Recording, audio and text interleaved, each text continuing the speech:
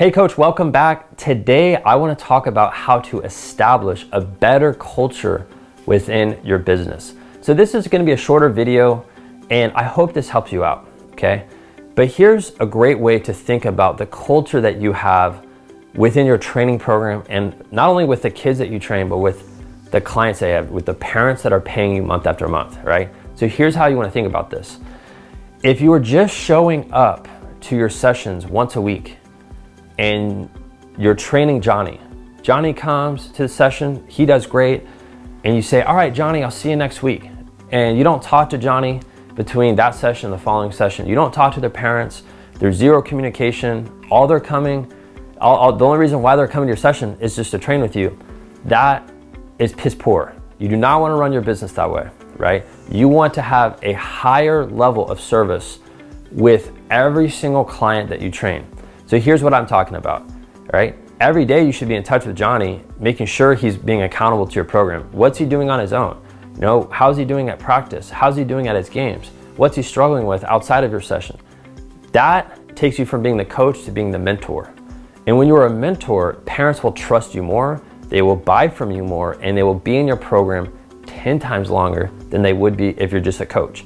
Anybody can be a coach, right? This is probably the fastest growing industry right now, probably in the world. Coaches who want to become private trainers, or they want to do stuff in groups or camps or clinics, anybody can do that, right? There's no barrier to entry. You don't need a certification to become a coach. Anybody can do it, right? But if you want to become a higher level coach and you want more respect, you want to be the mentor. And here is one way you can do that, right? Not only by talking to your players, engaging with them every day, you want to rally up everyone in your training program and take them to go do things. This way your clients are spending time together now, right? And there's nothing that's better, right, than having all of your clients who don't know each other spend time together, because now they share a common bond, which is your training program. Here's a very easy thing that I've done in the past. With my sport, soccer, there's college teams in my area, there's pro teams in my area. Like, I don't have to go buy tickets for all the parents and all the kids, but I can invite everyone to come out and let's go watch a game together. Let's go spend time together outside of our session. Again, this shows the parents that you are not one-dimensional just about your training. It shows them that you care about their kids, right? And I'm not talking about just doing this just to get more clients. I'm doing this because I know when I rally together kids and I rally together parents, I want to do that so I can spend more time with the players that I train, so I can get to know them better. If I can get to know them better, I'm going to be a better coach. If I can get to know them better, they're going to be in my program longer, right? And I just see this problem over and over with coaches that ask me, they'll say, well, Ben, I don't have players committing to my program consistently. It's because they're not doing stuff like this. And I know it's because they're only focused on the session. If you're just focusing on the session, that's so short-sighted, right?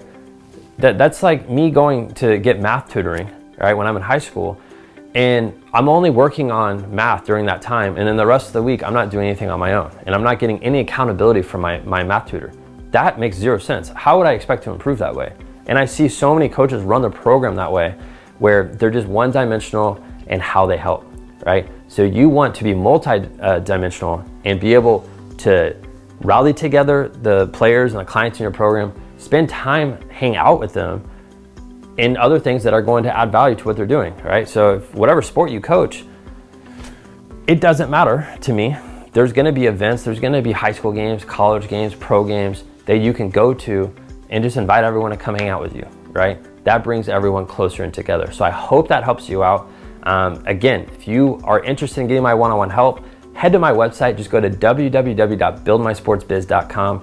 From there, I have a free phone call set up. You'll figure out how to do that once you get to that page. I'll see you guys next time.